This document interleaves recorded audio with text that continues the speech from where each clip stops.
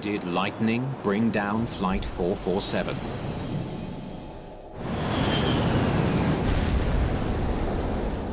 So far, the only evidence Bouillard has is floating debris, including some unused life jackets, indicating that passengers didn't have time to put them on.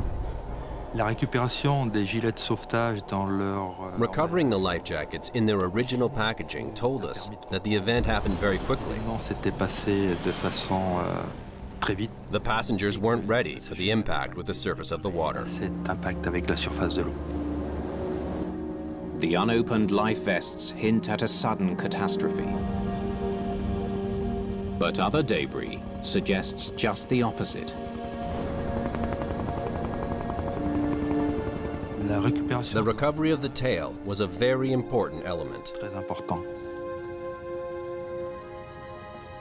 The pattern of fragmentation can reveal important clues about when the tail broke off.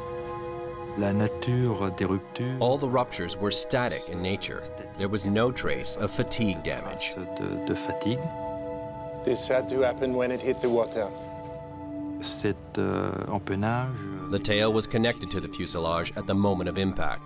It didn't come apart in flight. If the A330 hit the water in one piece, it wasn't brought down by a bomb or by turbulence. Investigators are no closer to solving this mystery.